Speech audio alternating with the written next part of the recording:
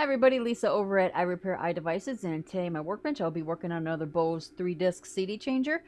This unit came in indicating disk error on all 3 drives, so what I did so far was just remove the lid. So now what I'm going to do is just plug it into the main unit here, and I want to see what exactly is going on so I know where to start. So I have it connected to the main unit. Now I'm just going to bring in the power, and if you can hear it, it is starting to do the startup, the normal, what I call the initialization.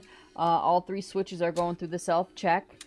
And then last, we'll see this mechanism go up and down. And again, it's just testing out the rails, making sure everything is clear. So at this point, it's telling me it's being told to turn on, so which is a good thing. Next up is I'm going to grab a disc here and... Well, first let's show you what the main unit looks like. Alright, so we're not getting anything on the screen there, so it's indicating that it's ready to go. Alright, so I'm just going to go ahead and put a disk in drive 2, and it should feed it in, and let's watch the screen here. Reading disk.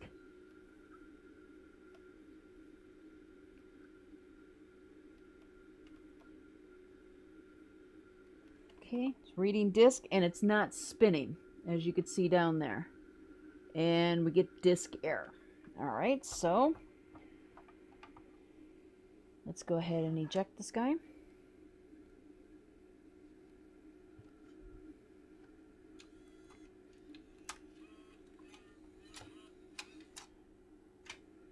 Alright, and I'm going to go ahead and unplug them from the main unit.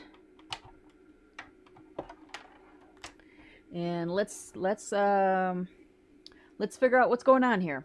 So like I said in the beginning, we know that's being told to turn on. So I'm not going to focus on the main board down here. So what I'm going to do is just remove it from the housing here, disconnect the cables, and take it out. And of course, if you're doing this, you're going to have 4 screws to remove. But I already, like I said, I took the lid off and took the 4 screws off already.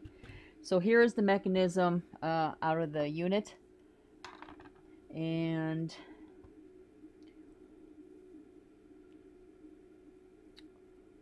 let's see, where do I want to start?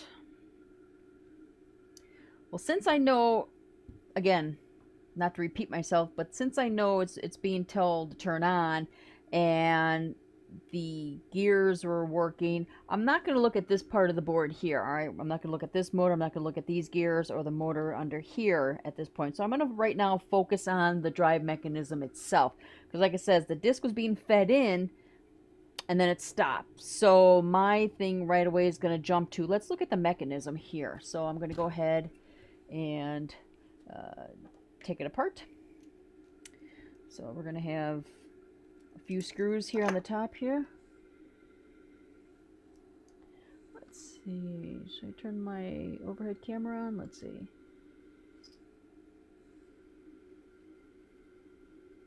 There we go. So I'm going to remove some of the screws on the top here. Right. Will the light hurt it? Or yeah, it's going to make too much of a glare. So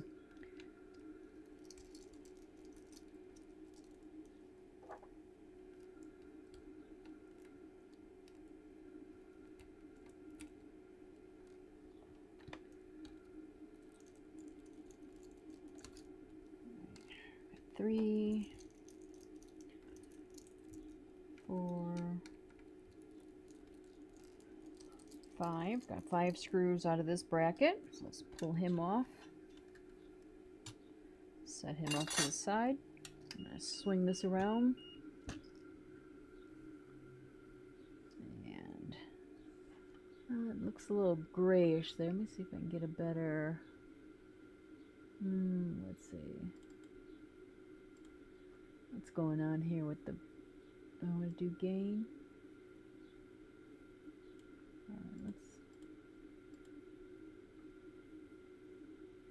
Well, I don't want to waste time adjusting this, so I do apologize if it's not a clear picture, but I'm going to move on. Alright, so then I removed the 1 screw in the back here, removed the bracket, so this is gone. And then we have a screw on the bottom here, or on the side.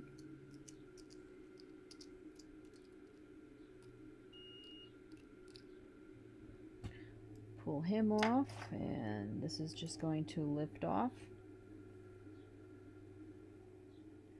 All right. So right now we've got the top taken off, and got a screw back here. Going to remove,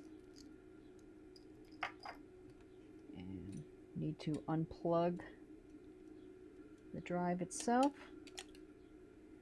and we should be able to lift it right off. Okay, so there it is. It's out of the housing. So let's see. Yeah, it's still too much of a glare. All right, this is really bothering me, so I do apologize. So let me see here if I can get this cleared up quickly enough.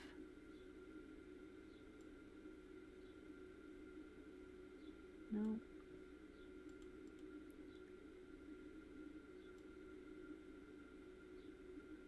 Oh, there we go.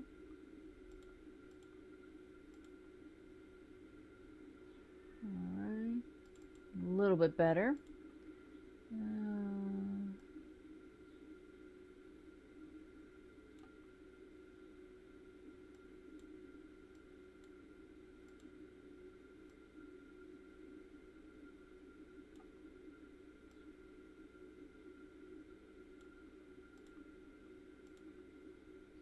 Okay, well, that's going to have to do for now. At least it's a little bit better than what it was before. So now the mechanism is out of the drive here. So what I'm going to do is I'm going to look at this motor right here. All right, like I said, since I know that it was being told to turn on, and it did do the self-check, it did go up and down on the rails there, so I know that this mechanism is working to a point. So the first thing I'm going to look at is I'm going to look at this little small motor on the side here. So what I'm going to do first is we're going to take some ohm resistance reading here. So I'm going to switch you to the side camera. There we go. And get my meter here.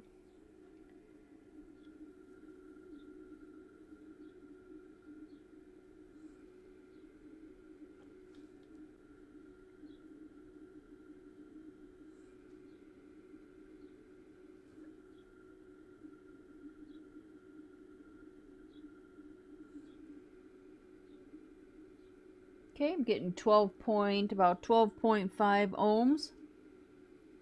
Yep, about 12. I'm going to round it up to 12 ohms, so I know that's good. And then we're going to take a look at the spindle motor. Turn it around here.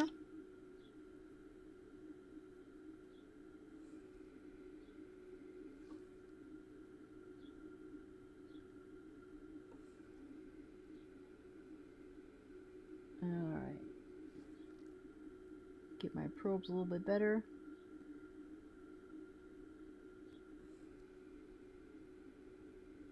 Alright. Nope. Let's see. There we go.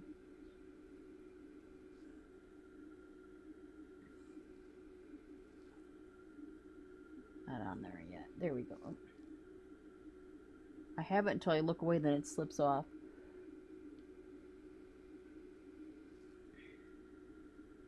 These are tiny little... Hold on here. These are small motor tabs on here. These motors have small tabs on here, so you got to get your probes in there just right.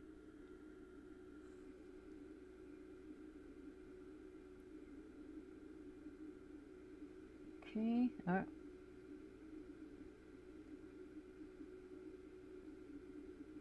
8:15. All right. Yeah, this is not good. It's like all over the place. Getting 21, 211, 5.8, 40 ohms, 32 ohms, and it'll go up to a couple of times. It went up to 145 kilo ohms.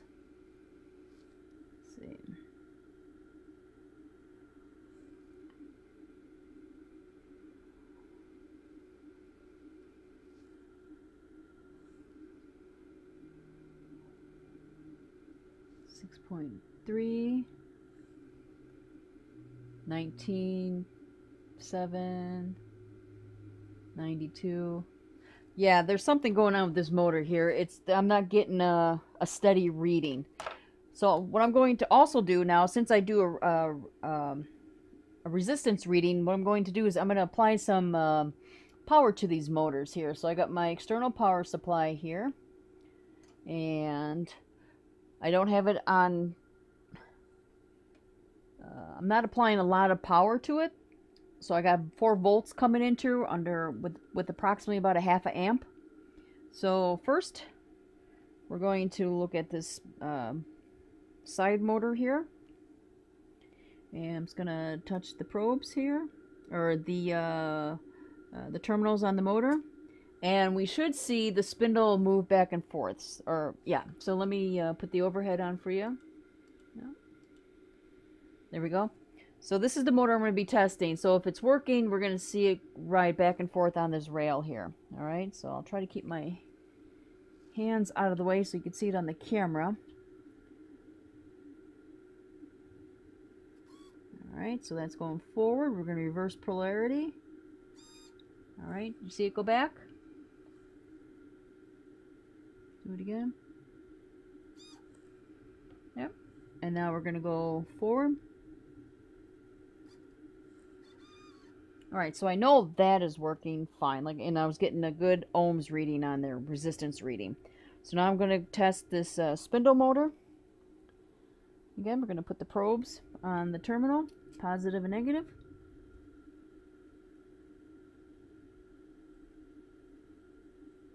And nothing. I'm not getting anything here. And what you should hear is I have another spindle sitting here. All right, so I have another spindle sitting right here. I'll show you what it should sound like on a good working one. Got underneath the camera here. You should hear the motor spin. So I'm going to go ahead and hit the positive side of the terminal and negative. And do you hear that? You're not going to be able to see it because I have it upside down, but the spindle is rotating. So what this let me move this guy to the side because this is a good one. So what this one is telling me is I have a short on the motor itself. So this is going to be the first thing I'm going to tackle. I'm going to go ahead and replace it. But again, we're just going to go ahead and test it again.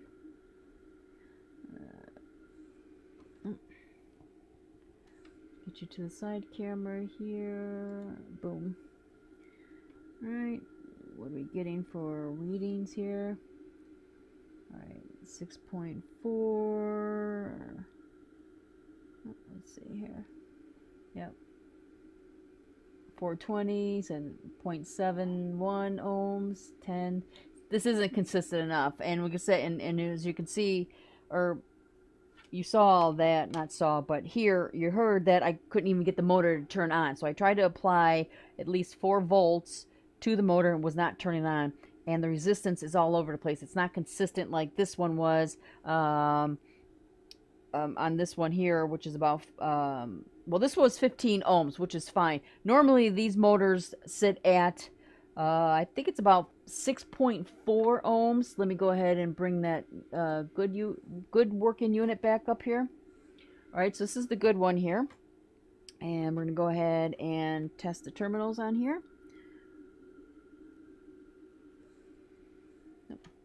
Switch it to the side camera. There we go.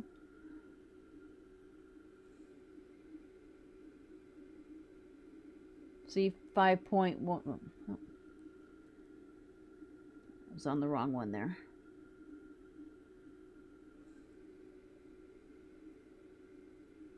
So you gotta. There we go.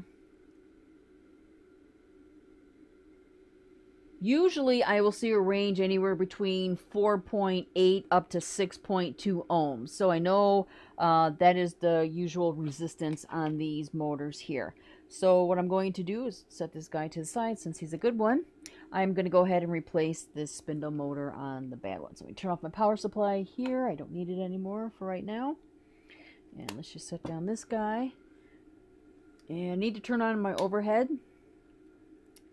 So we're going to, and let me get my parts over here and pull out a spindle motor.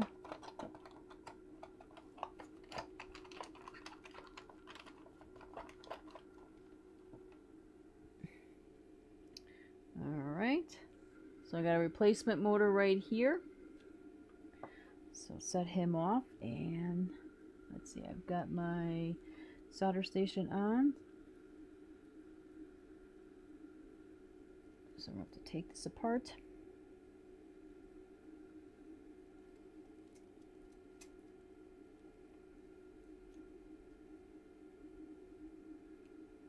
You want to be careful when you're taking this apart because this material easily bends, and if you aren't careful with it and you go put it back together, it's not going to work properly.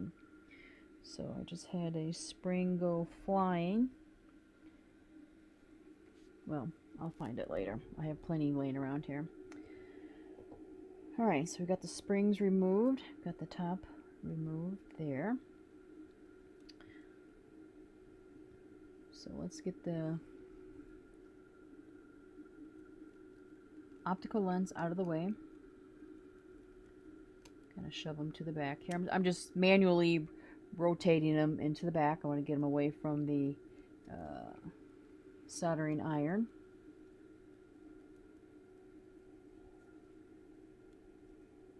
Okay, that's good enough.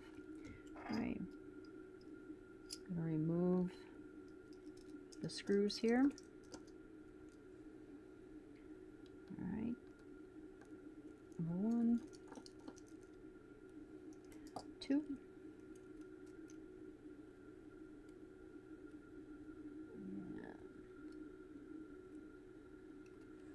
Let's see if my desoldering iron will work on this. So if not, then I'll just use the regular soldering iron. But I want to see if my desoldering gun will work. Yeah, worked good. All right, so now we got that. I think it worked good. Yeah. So I'm just straightening out the wires there so I can pull it out of the terminal. And now let's work on this side. Again, you want to be careful. You know what? I'm going to just go ahead and remove these ribbon cables here.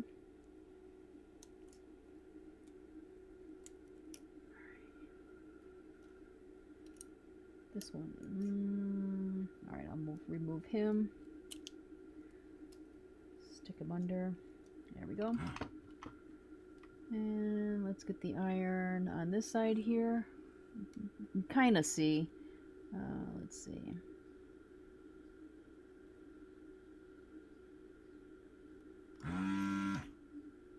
Right. And let me straighten out the stranded wires here and just pull out the leads.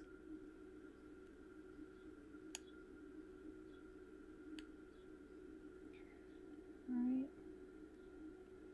So we're going to pull out the negative side. And oh, are you still stuck in there?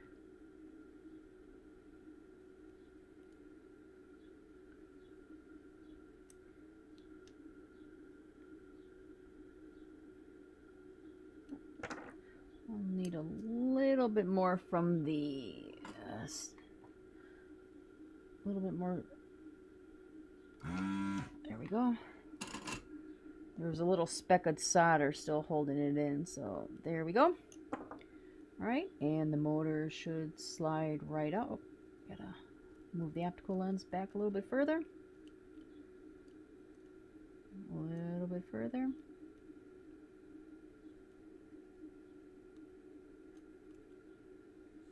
There we go.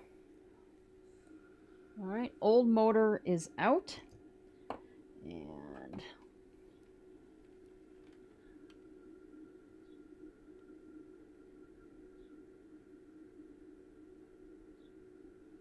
All right, as you could see on the meter down here,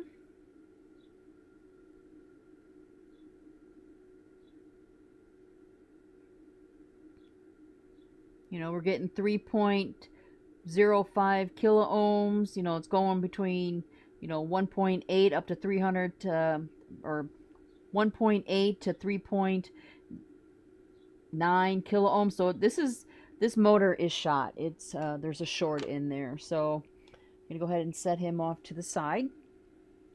Again, here is the new motor, and again, we'll test the resistance on it. And we're getting 6.1, which is normal. So we're going to go ahead and slide them in.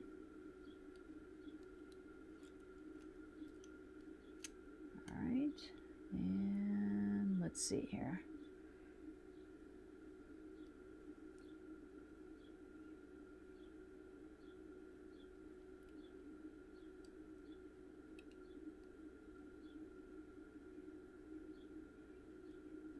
I'm going to first put the screws back in, so I have something holding it in place.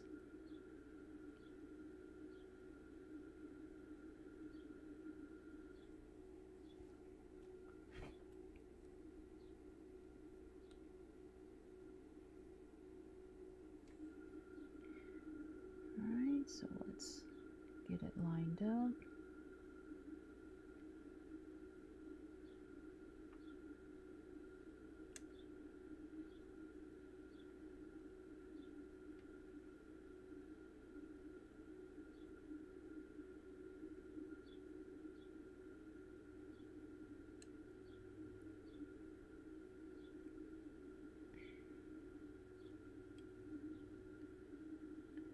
Alright, alright, there we go.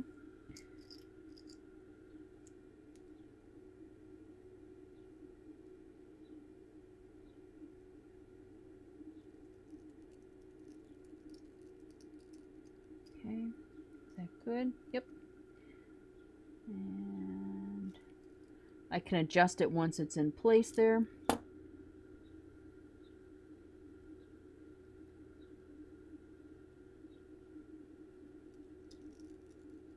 There we go. So what I can do is just loosen up this guy over here and just make sure it's all in place. There we go. And then tighten it down.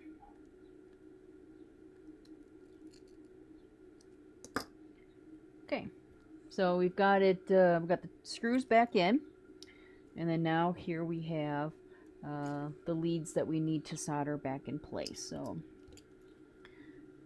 and again, you got to pay attention to the orientation. There is a negative and a positive, so you got to make sure you do use the correct wires to the right tabs. So I'm just going to go ahead and feed the positive through the positive side here.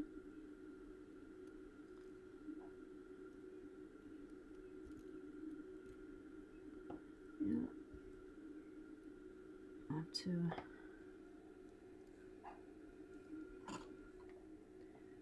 clean up the hole a little bit. Sometimes when these come, they come pre-tinned, so just gotta clear the hole out. And let's get this side cleared out.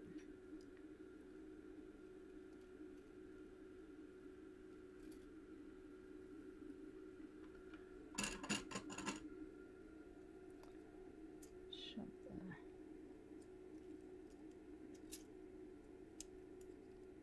the cable back down here. Thank you.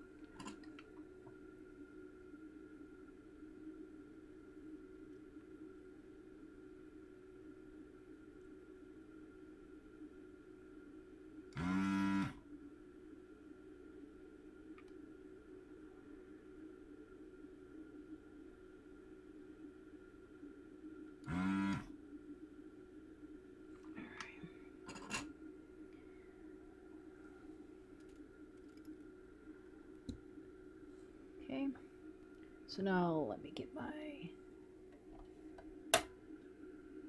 soldering iron here.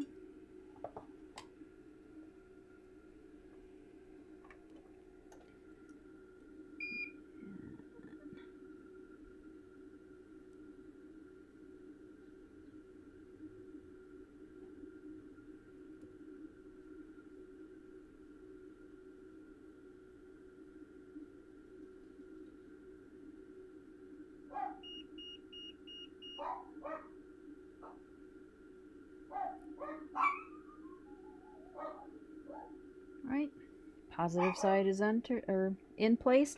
Then I'll go through with some actual solder to tack it in better. But right now I'm just feeding it through the hole and just getting it tacked in. Then I'll go back and, like I said, strengthen up the solder joints. Alright, feed this one. It says these holes are very tiny.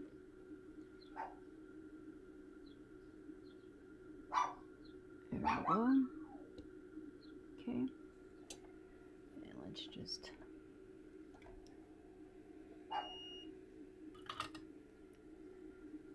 so I want to make sure that it's not touching any sides of the motor itself, because that will short it out once we applied power. So I want to make sure that nothing is touching. I'm just going to bend that wire a little bit. This side is good. Alright, so now let's get some actual solder in here and tack this guy in. Alright. And I put it away, didn't I? Alright, let's see here. Okay.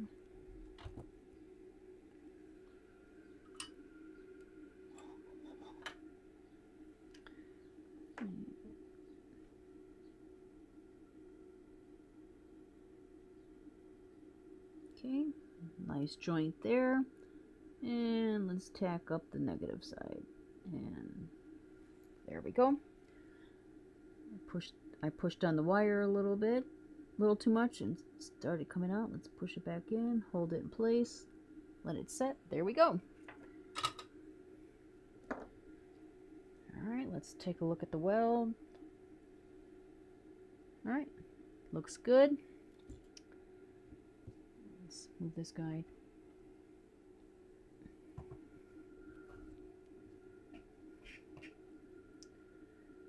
Now to make sure there's no short, I'm going to go and test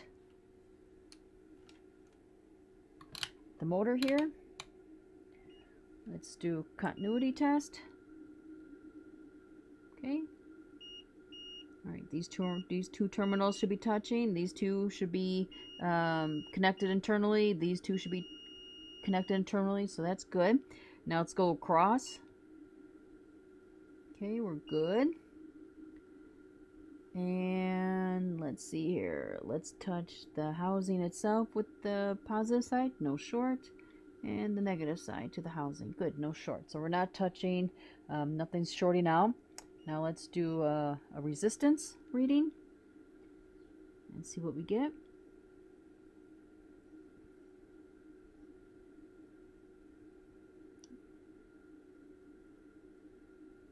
There we go, 6.3, so we're good. Keep moving it around here. 6.3, we're good.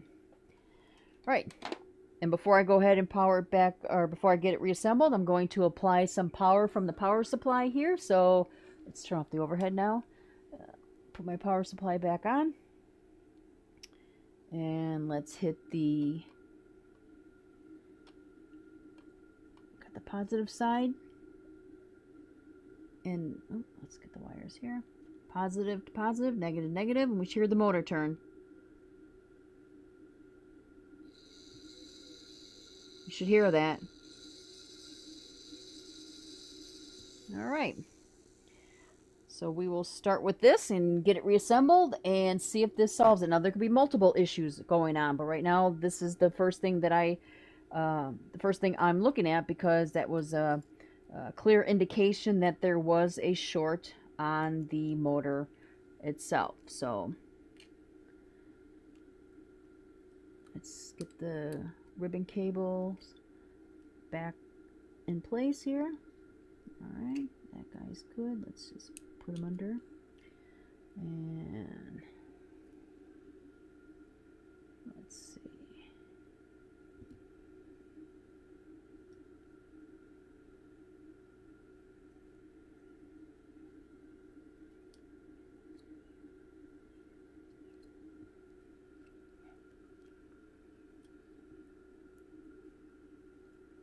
This gets slide under.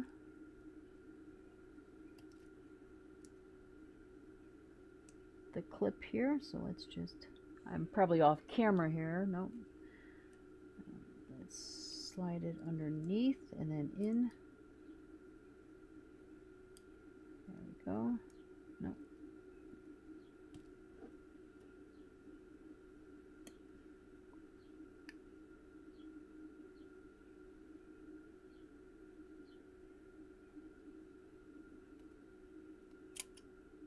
Alright, let's try this again.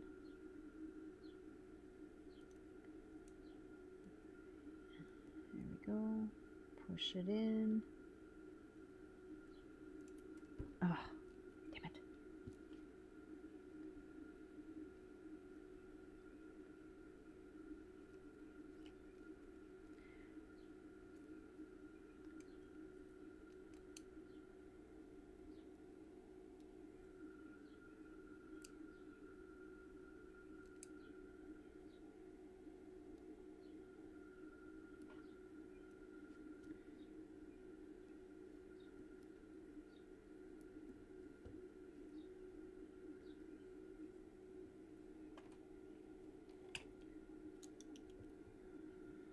Okay, it's hard to tell if it's in. We'll know when I go to plug it in and if it works or not, because it's like you can't normally the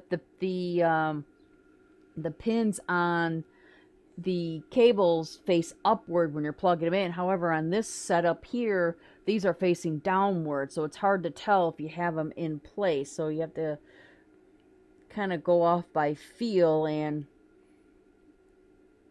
luck. So all right, so I'm gonna turn on the overhead and start getting this reassembled here.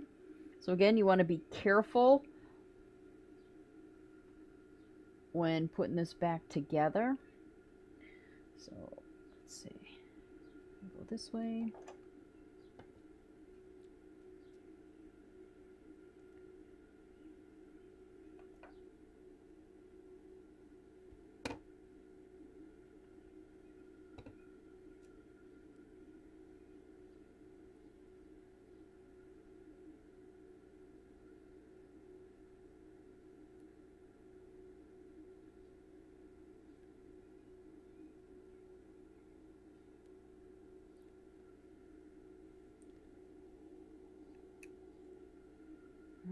That guy's in. Alright, he's in. I could straighten it out once. I could straighten the springs out once they're in place. Alright, let's just... There we go. And let's get the one worm gear put into place here. Now, I'll most likely have to go through and do adjustments on here, which is fine. My main thing right now is just to at least get it powered on and see if it will play a CD. Now, if it's off, meaning, you know, if it's off balance, that's fine. At least I know that the problem was resolved. All right, so let's get the last spring in here and the last gear.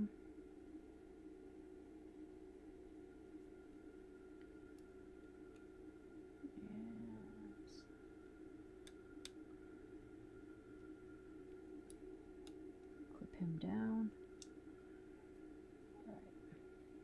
Sometimes I mean, it's maybe one out of every 10. I'll be lucky enough to where it's aligned the first time I go ahead and reassemble it. So, all right, so let's get it back in the housing here.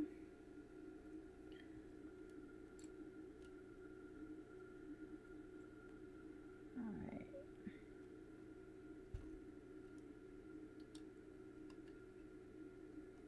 Again, you don't want to force it.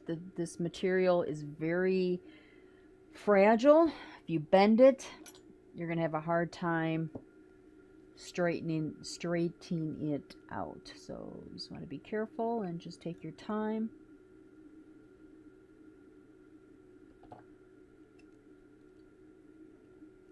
All right, so that guy's in. It's all at the bottom sitting. All right, let's. It's not quite flush, so I'm going to go ahead and move the optical lens to the front there.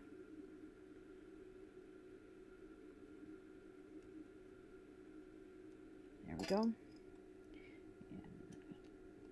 plug in the cable down here, which I normally forget. So when I go ahead and turn it on and do the self-test, it stops halfway through. And I'm like, I wonder why. Flip it over. I'm like, don't forget to plug in the cable.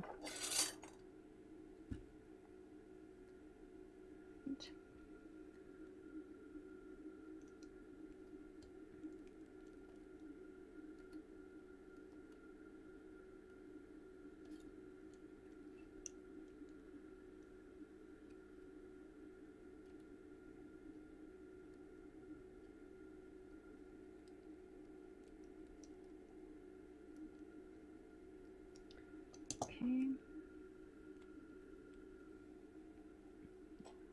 Here. Clipped in. All right, so let's get the side brackets on here.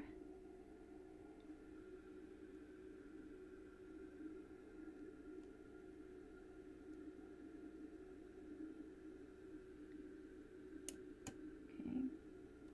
There we go. Let's get the back bracket on.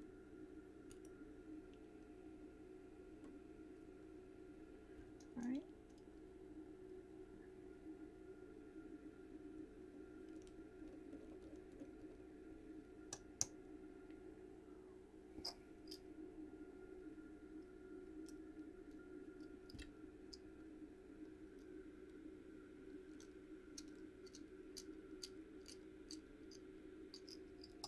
Okay. Now I'm not going to put all 5 screws back onto this top plate here, just a couple of them, just to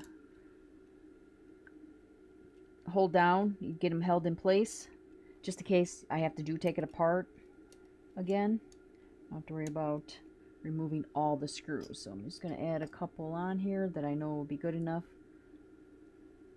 for it to hold in place while it turns on and accepts a CD or two. So let's get one guy on this end, over here,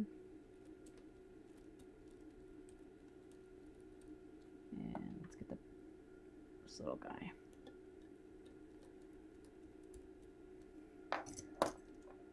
All right, so moment of truth. Did it fix it? So let's see here. Turn off the light. Plug in the cable. Alright. Got the power. Okay. Starting up. Good thing. Doing a self-check so we didn't disrupt any of that. Like I said in the beginning, it's going to test all 3 drives, 2, 3, and 4.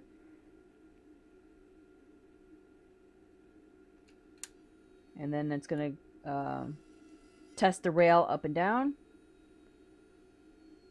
And then it's going to go in place. Okay. And I'm going to flip the front over here on the main unit, and we can see that it's ready for a CD. So we're going to go ahead and get my CD here. And remember from the beginning, it did accept the CD. However, it didn't spin. It just sat there. So let's see if we can get a little bit further than what we got before. Okay, it's in, it's spinning, reading disc. Well, hot damn, We have output.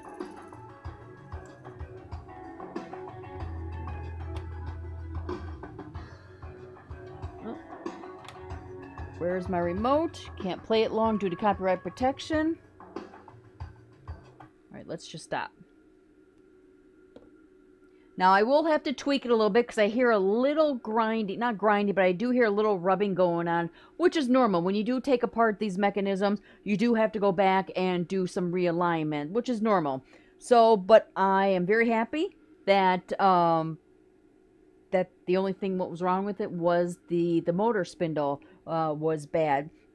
So I'm gonna end the video here. I'm not gonna waste any more of your time. I'm watching me going through and taking apart and adjusting it. You can find my other videos on that.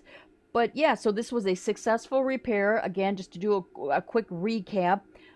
This unit did come in indicating disk error on all 3 drives, and from the test that I took on the spindle motor, it was a short on the motor itself because we were getting high resistance. Normally it's usually anywhere between 4 to 6.3 ohms, and we were getting readings all over the place. It wasn't consistent enough, and then when I tried to apply power to the motor itself, it wasn't doing anything. So clear indication that the problem laid in the motor itself. So so again, I will do a quick let me just go ahead and play it again and show you on the main unit here. Track 1, we're not getting any disk errors. So there you have it. I hope you learned something from this video, and please like, subscribe, share this video, and also it'll be listed down in the description. I do offer mail-in repair, so if you have anything laying around, a Bose system, MacBook, laptop, drones, anything that's that you're having issues with, go ahead and email me. The email's up at the top of the screen there, along with my phone number. Contact me. I will be glad to give you a quote on anything that you have, that you need, that needs fixing. So again, this was a successful repair, and you guys all have enjoy the rest of your day. All right, bye.